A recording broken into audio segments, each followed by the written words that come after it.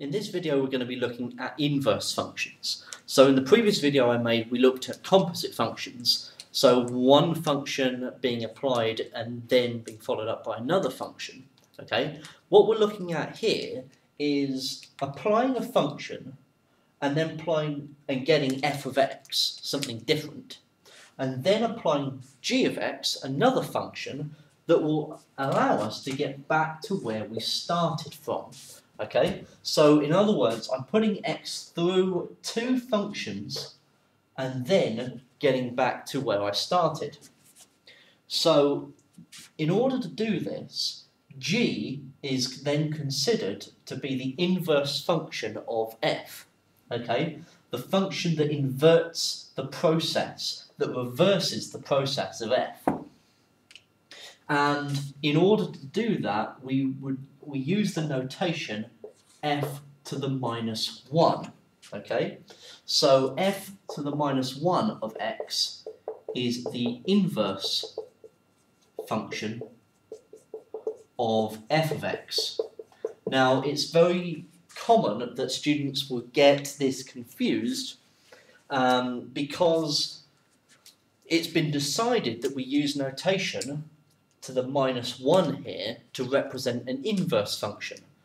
We currently know if we put something to the power of minus 1, that means 1 over, it's a reciprocal. So it must be made clear that f to the minus 1 of x is not the same as 1 over f of x. Okay? That is not the case.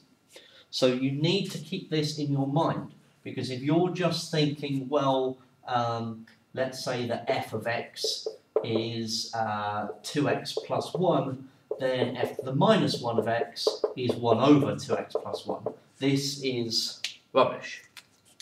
Okay? That's completely wrong. So beware of this. So we have this inverse function notation. And let's say we want to find the inverse function of this. F of x is x plus 1 all squared plus 2. Now you should be able to recognise that that is a parabola.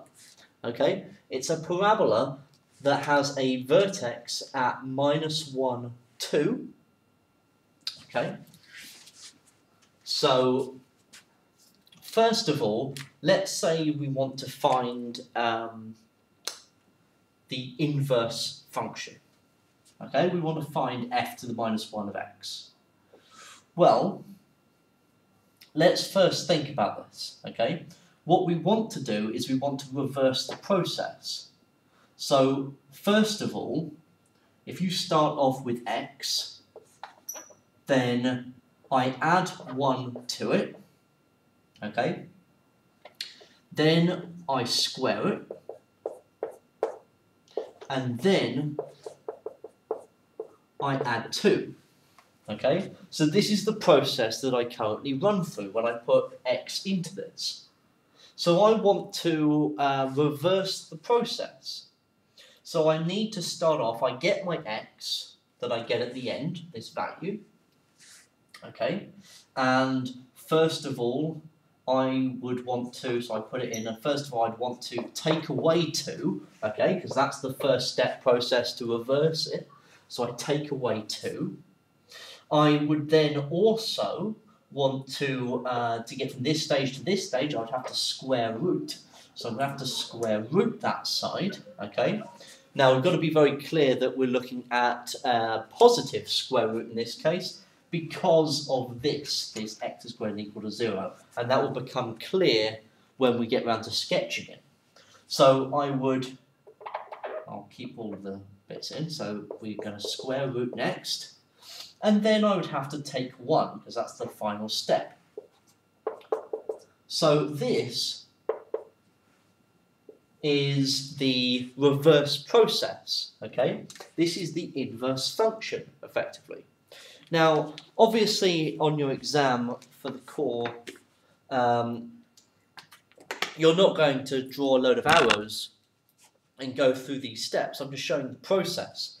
The actual step that I would teach and I would employ here is to first think, let's say y is equal to x plus 1 all squared plus 2. What we do then is we swap the x's and y's. So the y can become x, the x can become y, okay? And then what we want to do is we want to get this in terms of y, make y the subject, so we get y equals. So we take 2 from both sides, we square root both sides, and then we take 1 from both sides. So it's then very clear that f to the minus 1 of x is root x minus 2 take away 1. Okay? Which is the same as what we got beforehand. Now, let's make this clearer by drawing a sketch. So we said that this was a parabola with vertex at minus 1, 2, okay? When x is always greater than or equal to 0, so it's always on this side. So when x is 0, we get 3, and the parabola looks something like this, okay? So it's going through 3 on the y-axis. So here's the part of the parabola that exists. You should notice here that this graph is 1, 1, okay? Not many 1. Must be very clear that you can only have the inverse function, find the inverse for a function if the function is 1, 1, okay?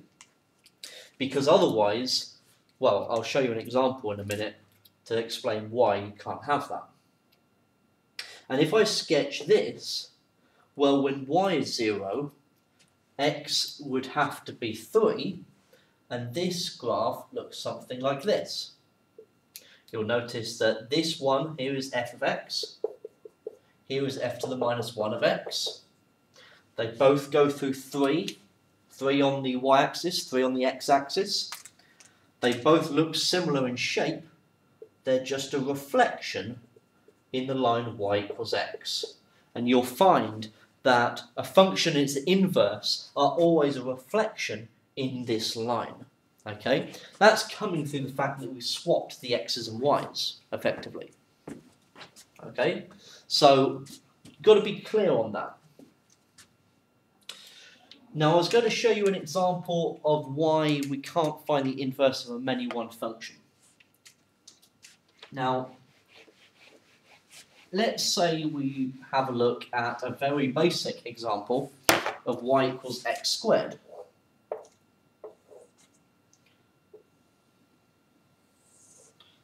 It's a many one graph, because I could just draw a line across and I would find that for a certain value of y I have 2 values of x, okay?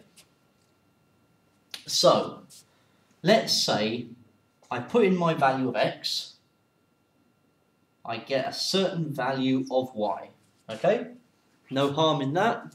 It is a function after all. F of x is equal to x squared. Okay, I put in a value of x, I get out x squared. So I put in, let's say 2, I get 4, okay? Perfectly fine. The problem is that if I then reverse the process, then f to the minus 1 of x, for example, okay, reverse the process, I put in 4, so I'm here, and then, well, how do I figure out what my value of x was at the beginning? Because it could either have been 2, or it could have been minus 2. And there's no way of saying. And you can't have a function going from 1 point to 2 points. Okay? So you can't have that. In fact, a function from the very definition in one of our first videos was that you have 1 input, 1 output. You can't have one value going in and then us getting 2 values coming out. So we cannot have an inverse function for a many-one graph. You have to restrict the domain. That's how we get to inverse sine, inverse cosine, inverse tan, etc. that you were using at higher GCSE. But it only comes from restricting the domain, and that comes later.